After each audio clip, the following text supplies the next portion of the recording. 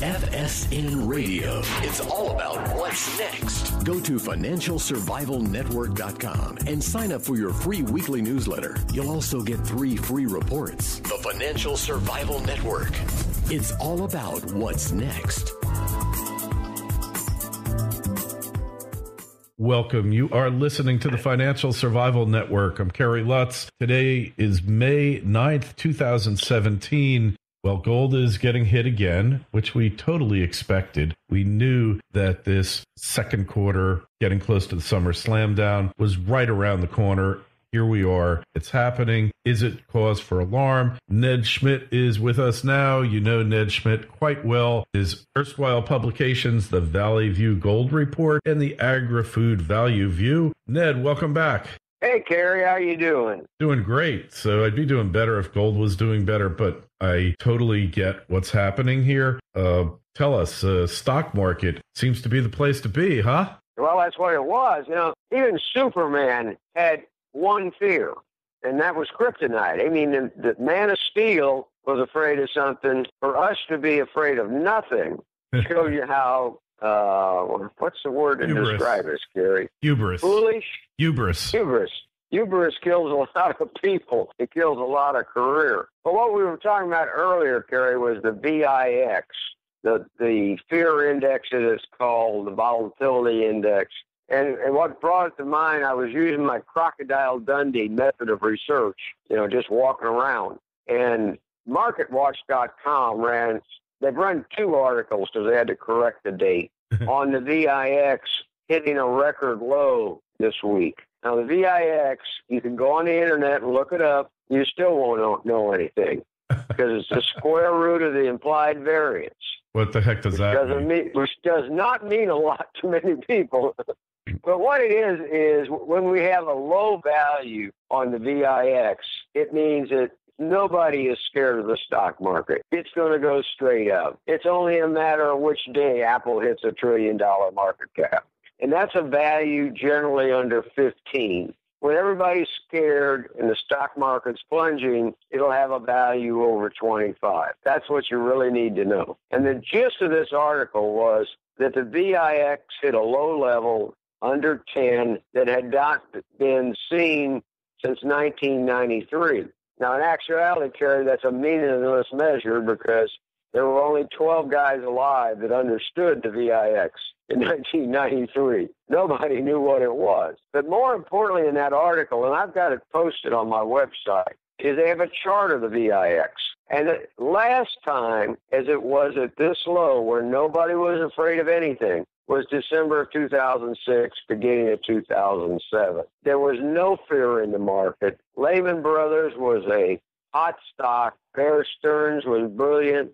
And the housing mortgage bubble was going to go forever. The stock market did continue to go up for many more months, but ultimately it crashed to by about 50% from when the VIX hit those low levels. It's a black swan event. Yes, it only happened one time before, but black swans aren't repetitive. They aren't like MACD and do certain thing every other week. Well, if you look at that lack of fear in the stock market and combine it with the Federal Reserve's coming announcement on balance sheet management, you've got to say that there's probably 50% risk in the U.S. equity market. I mean, people are talking crazy about what stocks are going to do and what they think they're going to do.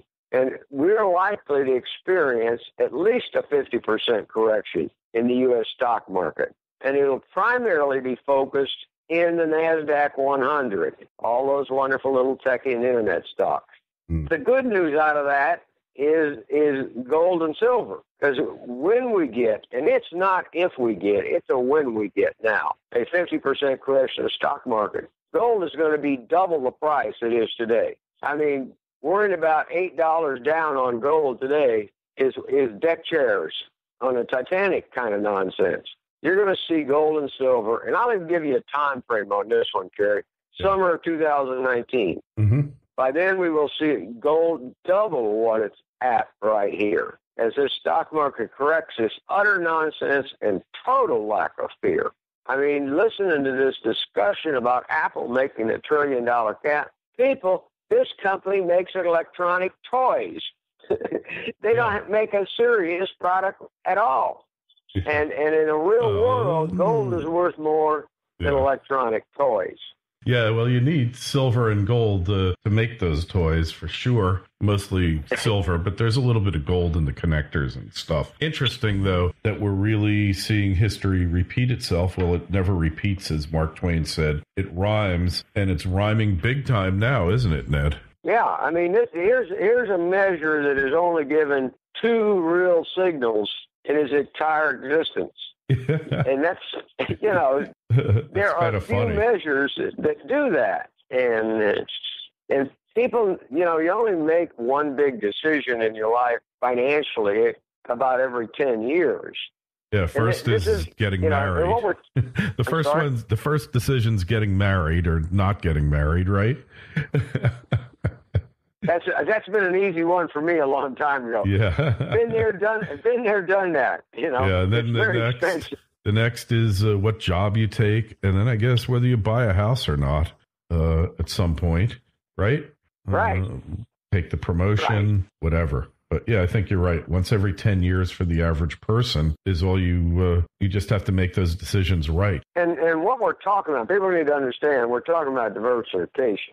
Because we're not saying you're going to take every equity investment of any kind you own and get rid of it and put it your whole life in gold. As much as I believe in gold at this price, I would never say that. I mean, it's managing the diversification within your portfolio. And this is the time to manage your diversification, not sit there and wait. I mean, anybody that's 50 years old, even 40 years old or more, has had at least twice in their life is it, boy, I wish I'd have done this with my money instead of what I did do with it. And this is one of those times to make a serious decision in your life, whether you're going to ride this fantasy, and I say that again, especially with the Federal Reserve getting ready to change balance sheet policies, which what does has that only mean happened exactly? one time before. What does that mean, changing the balance sheet policy, Ned? What are we to infer from that? The Federal Reserve has $4 trillion plus of assets on its balance sheet that it bought during the lunacy called quantitative easing. When they bought those bonds, they swapped Federal Reserve deposits for bonds with the banks. That means the banks now have $2.3 trillion in free reserves. Free reserves are reserves they have in excess of required reserves. So this $2.3 trillion is sitting out there waiting for the banks to lend it out. Now, they haven't lent it out because the economy wasn't hot enough. Well, it's been growing enough that that money could be lent out. And if it is lent out, then we will see money creation and a good chance we'll see inflation. Now, banks are sitting on this $2.3 trillion. The easiest thing to do with that money to earn more than nominal interest rate is lend it out for stock market credit. That's how margin debt got to $1 zillion high in, I guess, February or March. They've been lending that money out to hedge fund managers to buy stocks and other crazy things. All right. When the Federal Reserve announces a policy, it's going to be something like we will sell $500 billion of bonds in the next 12 months, something kind of subject to market conditions and labor market tightness and all that rabbit pellets that they put in their story. That's money is going to come out of those free reserves. All right, banks will swap deposits at the Federal Reserve for bonds. That means there's going to be less money to finance margin debt. So the first place it's going to get hurt when the Federal Reserve announces this policy is the lending of free reserves to hedge funds to buy stocks.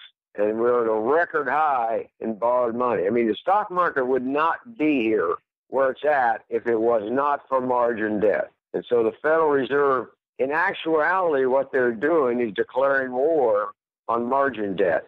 And that is going to start pulling down this stock market even more.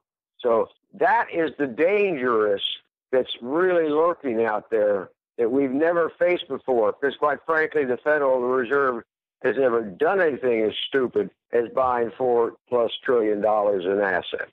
So there's two whammies coming here. The free money is going to disappear from the stock market, and people are too optimistic. Right. And I don't think anybody's looking at this change in balance sheet management at the Fed. Everybody knows it's out there, but they're not going to worry about it to the day it happens. Well, I'll tell you. The day it happens, it's too late for little guys like you and me.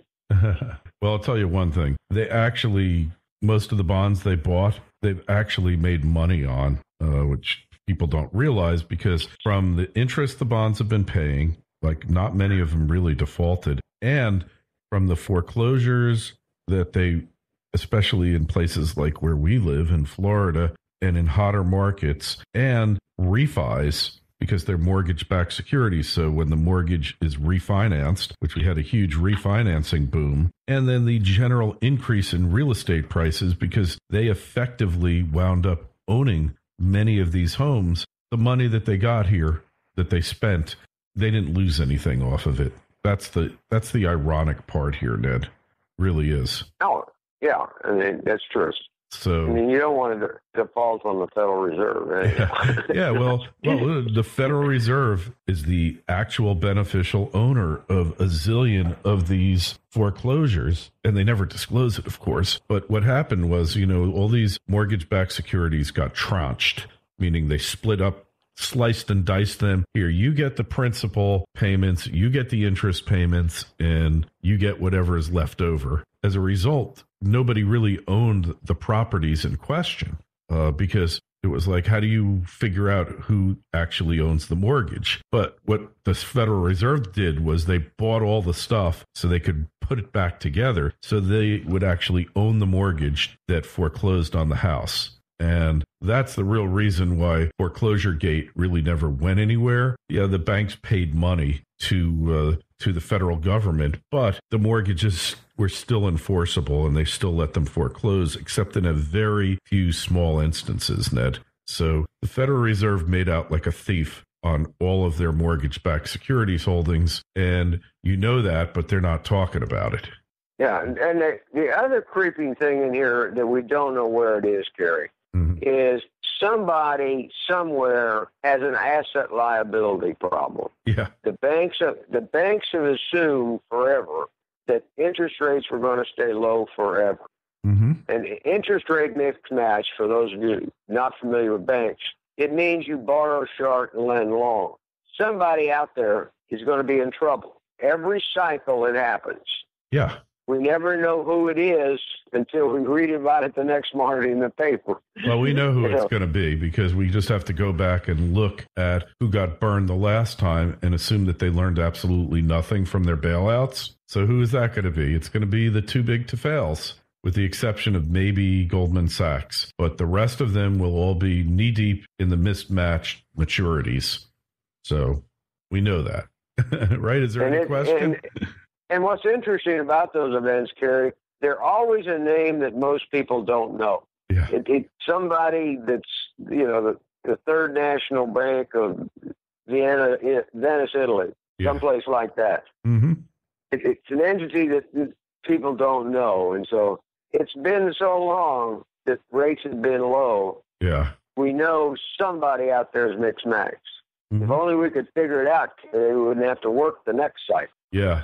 Well, you're right. And there are entities that exist now, Ned, that didn't exist in the last crash that were kind of created to kind of offload all the garbage to. And then there were some opportunistic guys who just put together some entities. And yeah, there's going to be mismatch. And will there be failures of counterparties? That's the question. Hey, well, we have a little bit of time. Agriculture. What's the word there? Agriculture is just still in its early part of a bull phase. The bear market ended in October. I follow 18 commodities, and 70% of them now have statistically positive trends.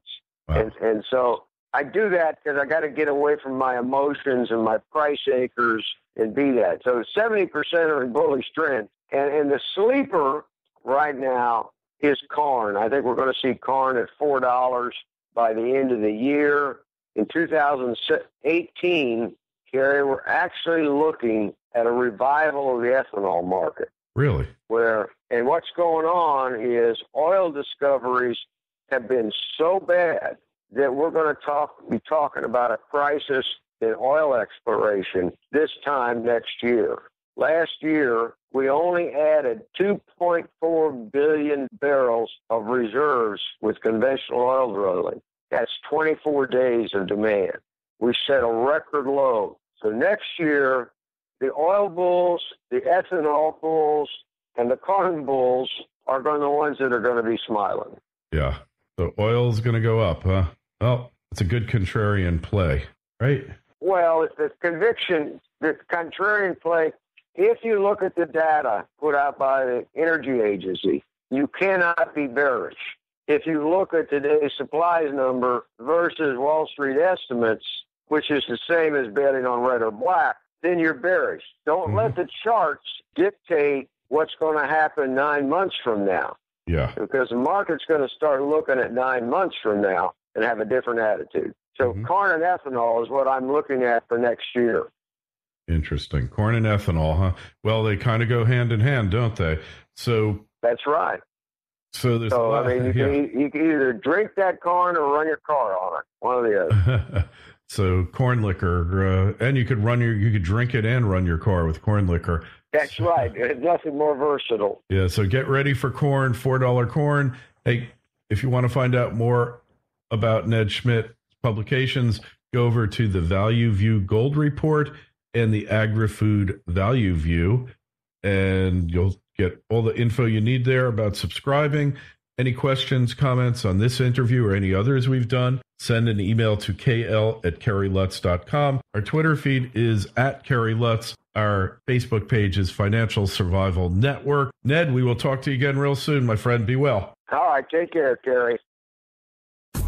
FSN Radio. It's all about what's next. Go to financialsurvivalnetwork.com and sign up for your free weekly newsletter. You'll also get 3 free reports. The Financial Survival Network. It's all about what's next.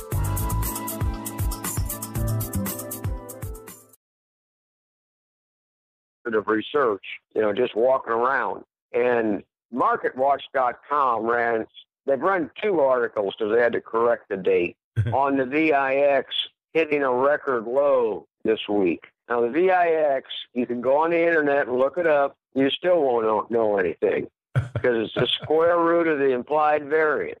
What the heck does that mean? Which does not mean a lot to many people. But what it is when we have a low value on the VIX, it means that nobody is scared of the stock market. It's going to go straight up. It's only a matter of which day Apple hits $1 trillion market cap.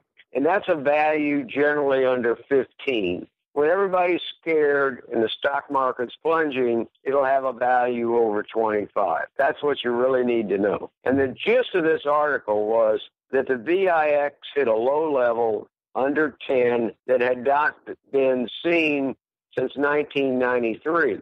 Now, in actuality, Kerry, that's a meaningless measure because there were only 12 guys alive that understood the VIX in 1993. Nobody knew what it was. But more importantly in that article, and I've got it posted on my website, is they have a chart of the VIX. And the last time, as it was at this low, where nobody was afraid of anything, was December of 2006, beginning of 2007. There was no fear in the market. Lehman Brothers was a hot stock. Bear Stearns was brilliant. And the housing mortgage bubble was going to go forever. FSN Radio. It's all about what's next. Go to financialsurvivalnetwork.com and sign up for your free weekly newsletter. You'll also get 3 free reports. The Financial Survival Network. It's all about what's next. Welcome. You are listening to the Financial Survival Network. I'm Kerry Lutz. Today is May 9th, 2017. Well, gold is getting hit again, which we totally expected. We knew that this second quarter, getting close to the summer slam down, was right around the corner. Here we are. It's happening. Is it cause for alarm? Ned Schmidt is with us now. You know Ned Schmidt quite well. His erstwhile publications, the Valley View Gold Report and the Agri-Food Value View. Ned, welcome back. Hey, Kerry, how you doing? Doing great. So I'd be doing better if gold was doing better, but I totally get what's happening here. Tell us, stock market seems to be the place to be, huh? Well, that's what it was. You know, even Superman had one fear, and that was kryptonite. I mean, the Man of Steel was afraid of something. For us to be afraid of nothing shows you how, what's the word to describe us, Gary? Hubris. Foolish? Hubris. Hubris. Hubris kills a lot of people. It kills a lot of career. But what we were talking about earlier, Kerry, was the VIX, the fear index, as it's called, the volatility index. And what brought it to mind, I was using my Crocodile Dundee, every equity investment of any kind you own and get rid of it and put it your whole life in gold. As much as I believe in gold at this price, I would never say that. I mean, it's managing the diversification within your portfolio. And this is the time to manage your diversification, not sit there and wait. I mean, anybody that's 50 years old, even 40 years old or more, has had at least twice in their life is it, boy, I wish I'd have done this with my money instead of what I did do with it.